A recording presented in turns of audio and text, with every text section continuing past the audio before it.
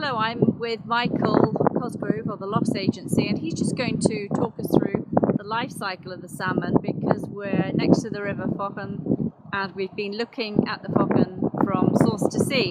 So Michael, will you tell us about the salmon please and the life cycle? It begins up in the mountain streams. With a female salmon, she'll have travelled thousands of miles after 9 months of not eating anything from the North Atlantic Ocean, getting past all sorts of predators and all sorts of different obstacles and things like that, and barriers within the river system itself. She'll get to a spot not far away from where she was actually born. She'll lay about 8,000 eggs, usually from the average size of the salmon, which is about 8 or 9 pounds. She'll lay about 8,000 eggs into a nest called a red, which is a circular pit that she's dug into the gravel of the river.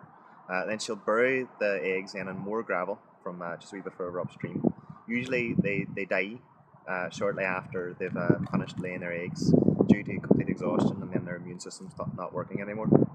The eggs then will take about a month to develop and they'll hatch out into what's called alvin, which is a very small fish with a yolk sac attached to it. The yolk sac will have lots of nutrients for the fish to kind of feed off. Once they've fed off all that yolk sac, they become fry and they leave the nest. So they squeeze out from underneath the gravel and they'll spread out into the rivers and streams, find their own territory in which they'll protect them from other fry and other fish, where they'll feed on insects and invertebrates of different sorts. That'll keep them going for about 2 years, and they'll go from being a fry to a par, and the par will be about the size of the length of an adult's hand. After that 2 years of feeding, they'll go through a process called smolting, which is where they'll go from a very kind of dark brownish colour, looking like a small trout, to a very silvery colour, and then they'll begin to move downstream into the larger rivers like the River Faughan right now. And this will happen around May time.